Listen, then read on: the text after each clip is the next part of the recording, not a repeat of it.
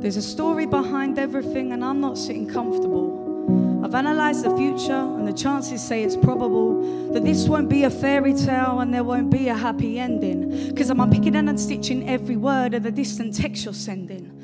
Follow your heart and go with your gut, but I think it's best I don't. So I black out the signs and tell you I'm fine, because I don't want to be on my own. I'm trying not to suffocate you, but when it comes to love I can't breathe. Try not to kill you with my passion, but you live at my edge of the red when I bleed. For as long as you live inside my chest, I want to drown you with my affection. And every other in the past, well, they've run in the other direction.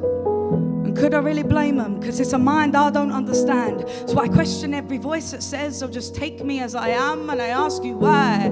I can't seem to get enough of all or nothing kind of love. I can't seem to get enough. Don't want to say I'm addicted, but I can't go a day without ya. At times I feel restricted in my chest because there's no air without ya. And maybe that's not healthy, maybe I need to take care of myself. But then I've never really been a fan of things that are good for my mental health. So I'm cutting out my heart for you. Take it.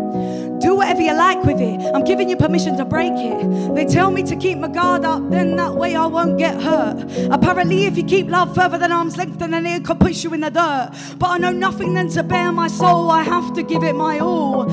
I'd rather fall in love and fall apart than never fall at all. And this brazen grin means nothing, and I'll just paint that on for them. But for you I'd wipe the slate clean, I'd resurrect myself again. I'd tape together all the pieces that float aimless in my space and present it to you, a mosaic that tells you more than what they get from my face. So I hope you love my insides more than the way that I make you laugh, because it'd be you that holds my brittle bones when the rest of the world gets art. And I ask you why. I can't seem to get enough all or nothing kind of a love. I can't seem to get enough.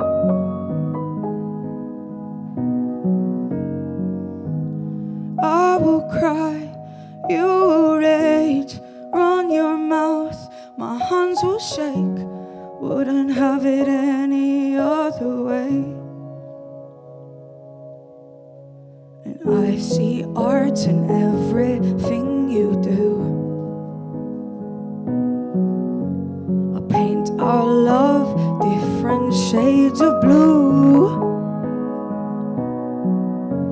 With us there is no balance, we're always walking on a wire. We light up the world when we're miles apart, and we burn like forest fires. Horrified and glorified, you're the dizziness of my freedom. I'm shackled, chained and bound by you. You take me down to the Garden of Eden. You're every inch forbidden fruit, but the rules were there for breaking. I'm tied up in blues and greens, you make it feel like paradise when I'm aching. So how can I give up on you when there's parts of your body I haven't kissed? Losing you just ain't an option when simply nothing else exists. And I ask you why. I can't seem to get enough of all or nothing kind of love. I can't seem to get enough of all or nothing. Thank you.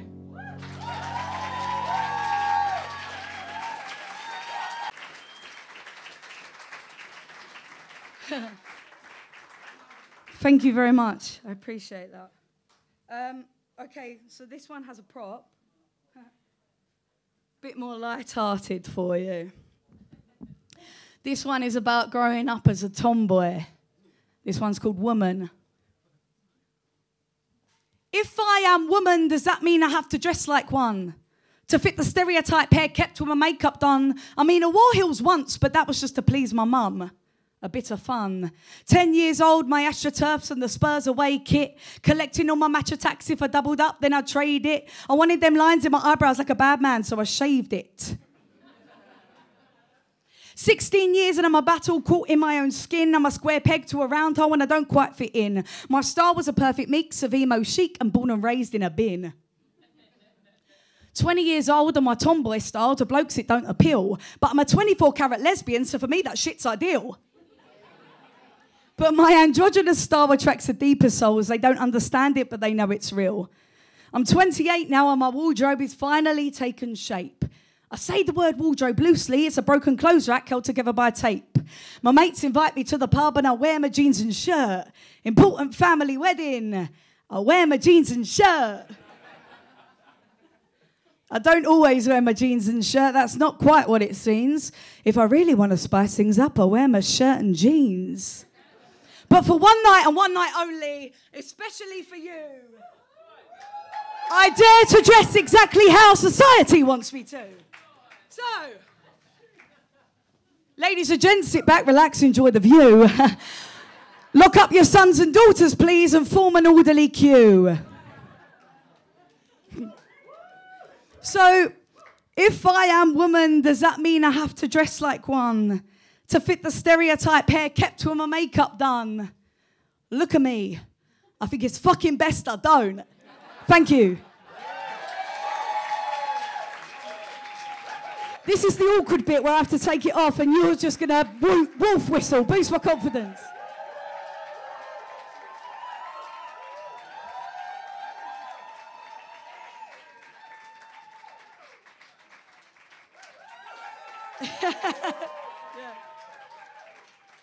Some call it empowering, some call it stupidity. Who knows? Okay, it is. So I've taken part in Miss Yankee's Poetry Prescribed events as well that have been a fantastic outlet for me. I've grown up for my entire life with multiple mental health issues, and it wasn't. And my mum was constantly taking me to the doctors, saying, you know, I'm concerned, and was always throwing back. I think it's hormones. I think it's this. I think it's that. And it was only that a couple of years ago that I went. Exactly 2 years ago, actually, that I went, and I was told that actually I've lived with most of my life for ADHD, and I just never knew it. Except I did always know, and no one bothered to listen. Writing and music has always been a beautiful outlet for me and for me to be able to express myself.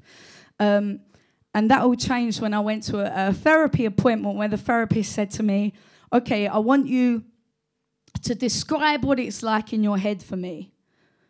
And in that moment, everything went blank and I couldn't think of anything to say. And knowing me, I probably got distracted. But I came home and I thought about all of those things and I wrote it down and it became this poem which actually has become a really important part of my life. Thank you for having me down today. This piece is called Volume Control.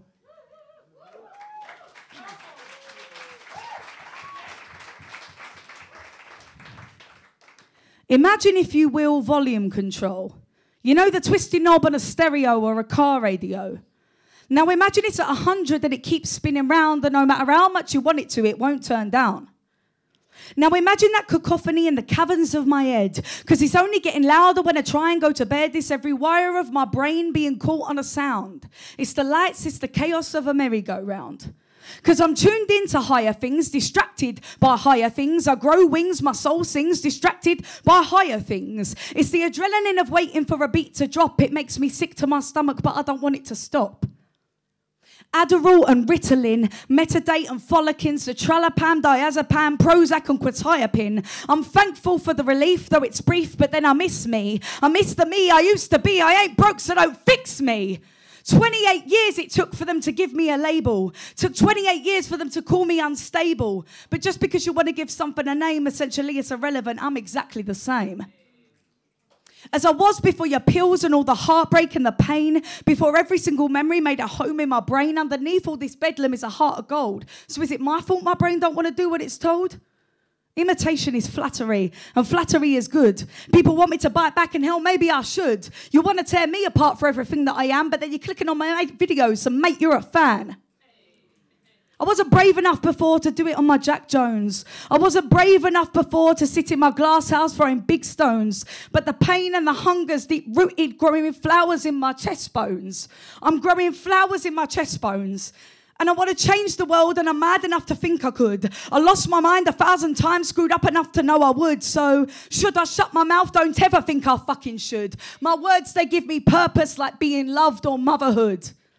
And I could blame it on anxiety, and I could blame it on my ADD, but my hyper-focus and creativity, you can't take that away from me. And I could blame it on society, but I know my brain is down to me. My hyper-focus and creativity will take me places that you'll never reach, and you can't take that away from me. Thanks, Mind Over Matter. Check me out online, EMY.P. Thank you very much.